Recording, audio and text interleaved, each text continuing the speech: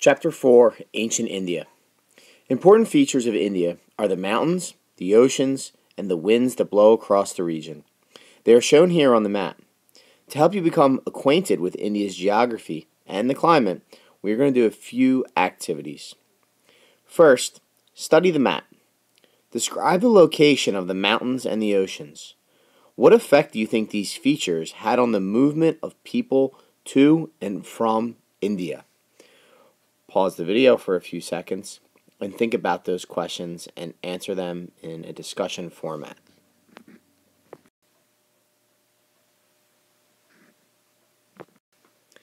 Next, follow the wind. Trace the wind arrows on the map with your finger. Which winds, winter or summer, do you think bring rain to India? Why? Which winds bring dry, cool air? And why do you think those winds do that? Pause the video for a few seconds and come up with your answers.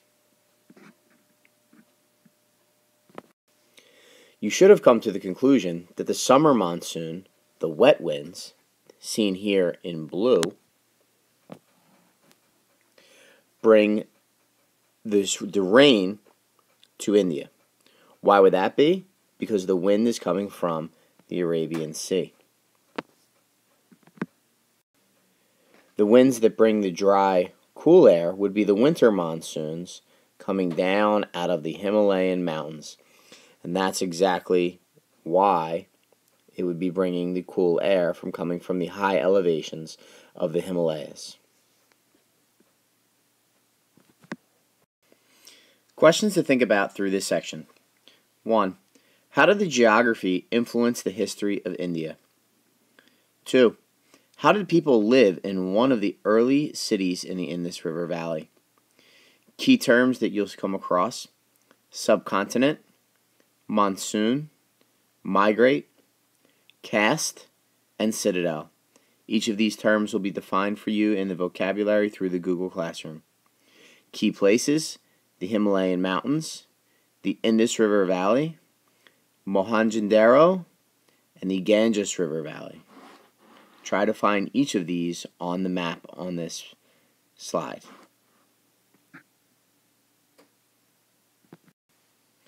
Chapter 4, Section 1. The Indus and Ganges River Valleys. People all around the world are affected by their environment. In what ways does your environment influence the way you live your everyday life? In what ways do you affect your environment? The picture here should look familiar if you've ever traveled around the Ramapo Reservation up Skyline Drive. Think about this and how this environment affects you living near Oakland, and how in some ways you may have one time affected your environment. For thousands of years, India was cut off from the rest of the ancient world by a great wall. Rising along India's northern border, the wall was more than 1,500 miles long and nearly 5 miles high. The wall was not made of stone or bricks.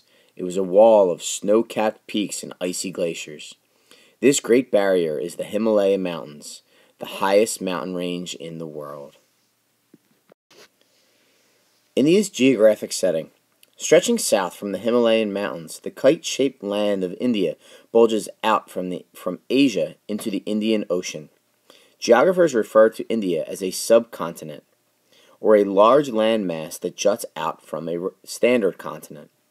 For centuries, geography limited contact between the Indian subcontinent and the rest of the world. The Himalaya Mountains and the Hindu Kush separate India from Asia. Here you will find the Hindu Kush mountain range here as well. These are the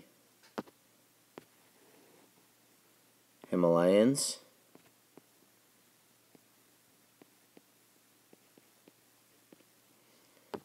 And the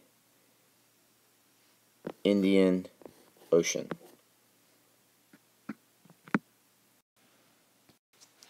The Bay of Bengal, the Indian Ocean, and the Arabian Sea limit contact with lands to the east and west.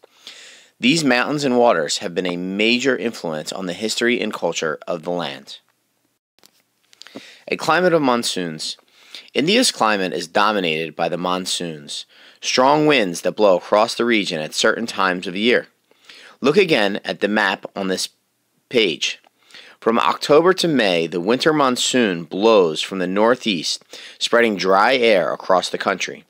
Then, in the middle of June, the wind blows from the Indian Ocean. This summer monsoon picks up moisture from the ocean. It carries rains that drench the plains and river valleys daily. The people depend on summer monsoons to provide life-giving rain. If the monsoon is late or weak, crops die, causing famine. If it brings too much rain, overflowing rivers may cause deadly floods. Barriers and pathways. Although the mountains isolate India from other lands, they do have openings. Find the passages on this map. You should be able to find the Khyber Pass, as well as the Bolan Pass. For thousands of years, passes through the Hindu Kush mountain range have served as highways for invading people. The earliest people of northern India probably entered the valley of the Indus River through these pathways. Great rivers rise in the mountains. Fed by melting snows and rain, the Indus and Ganges rivers, here you'll find the Indus, here you'll find the Ganges. They cut through the mountains. They flow across the plains of northern India and make farming possible in the river valleys. Life in the Indus River Valley. From the rich soil of the Indus River Valley, early farmers harvested a surplus of wheat and other grains. With a surplus of food, the population grew. Some villages became cities. From around 2500 BC to 1500 BC, well-planned cities flourished in the valley. One of these, Mohenjo-daro, lay along the banks of the Indus River. The world's earliest city planners. Mohenjo-daro was a large city that needed careful planning. Because the Indus River often flooded, the city's rulers built Mohenjo-daro on a high ground of earth. To make travel easier in the city, streets were laid out in squares. People built their homes and shops along these squares. At the center of the city was the citadel, or fortress. Here you can see the citadel.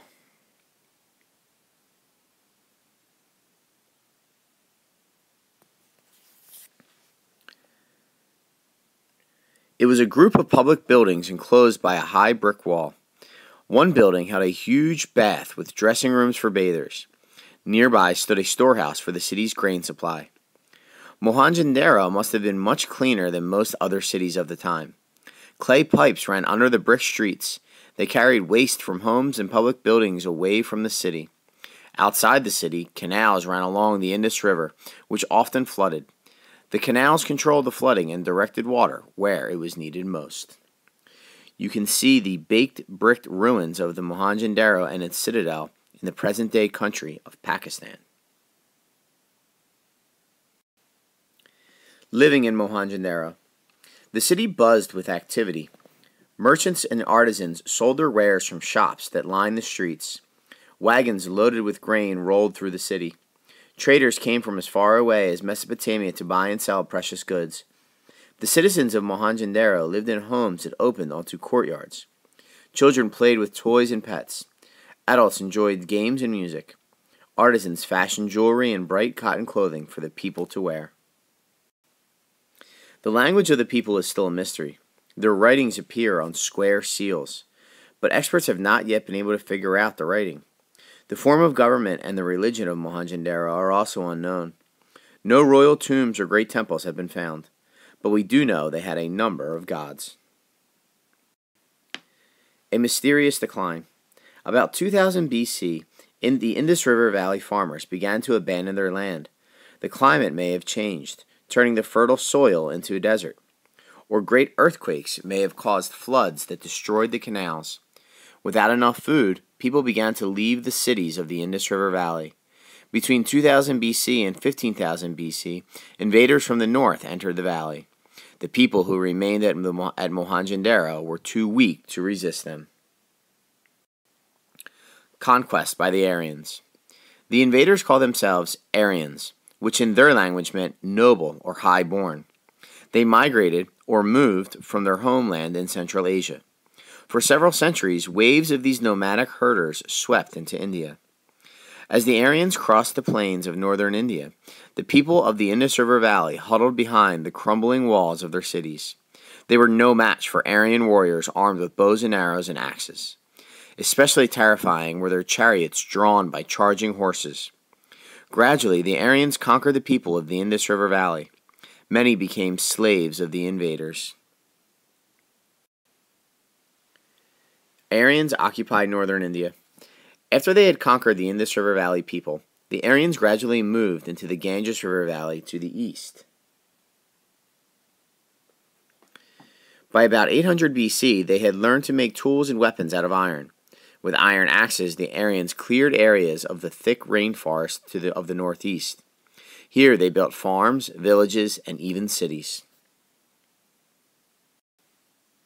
Aryan life.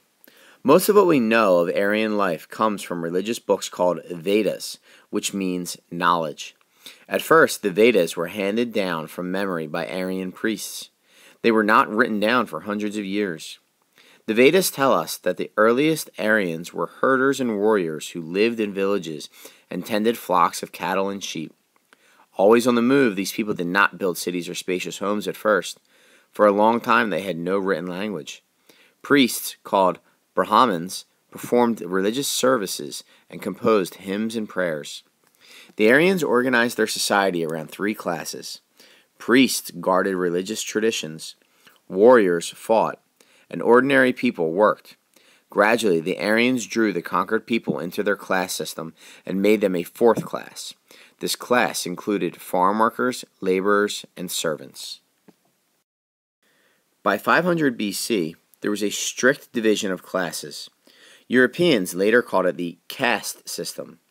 Each caste, or class, had special work and duties to perform.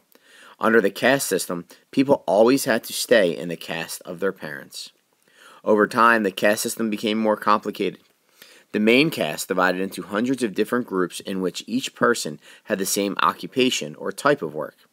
Shopkeepers, farmers, traders, barbers, and weavers each belonged to their own group. Since people could not leave their caste, they did the same work as their parents and other members of the group. A weaver's son would be a weaver. A barber's daughter would marry a barber. This is the end of section 1. Make sure you completed your notes through the Google Classroom to submit and turn in for homework. Also, be able to answer the next following questions. How did geography affect the way people lived in ancient India? 2. How did the leaders of Mohenjo-daro plan their city? And finally, the people of the Indus River Valley planned their cities with great care. What might this tell you about their form of government and their values? Once again, make sure to use this video to complete your Google Doc and submit through the Google Classroom for homework, and we'll see you in class tomorrow.